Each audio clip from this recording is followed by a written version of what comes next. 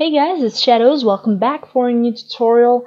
So today is a Photoshop tutorial on how to have a transparent background on a logo. So you could use this, for example, as a watermark on your videos or your art.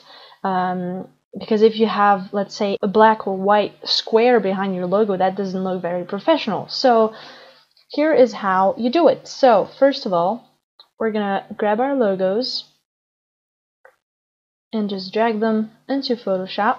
So I'm going to start with this YouTube logo. So we want to remove this white background as well as the white that is in the O. And we're going to leave the white in the letters. So what you want to do is grab your magic eraser tool.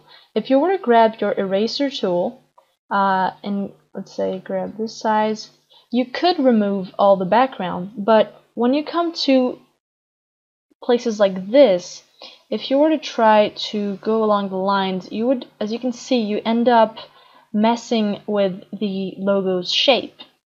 And we don't want that. So by using the magic eraser tool, you remove the whole unified white part at once. So just click on the white, and there, boom, it's gone. Now, you just want to do the same with the white that is in the O. And there you go. Now you can just save your file, save as, and make sure that you choose PNG, not JPEG, because if you chose JPEG, there would be a white background because it doesn't support transparency.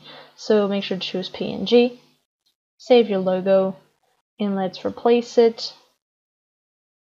And now if we go back to our folder and open our YouTube logo, there is no white background, as you can see.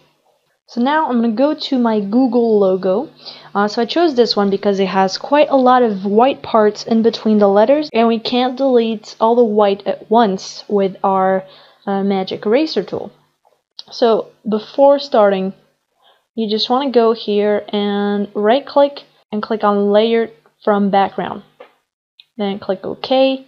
And there you go, it creates a layer. So we could grab our magic eraser tool and just go and between the letters remove all the white. But if you have quite a more complicated logo with a lot of white parts in between the letters or in between shapes, using our magic eraser tool won't delete all the white at once. So what you want to do here is go to select and click on color range. And then you're going to go in sampled colors and just click anywhere on the picture on the white part. As you can see in the preview here, you will have all the white parts selected. If I were to click on yellow, only our yellow would be selected. So let's go back on white. Now make fuzziness 200 and click on OK. And as you can see now, the white is selected.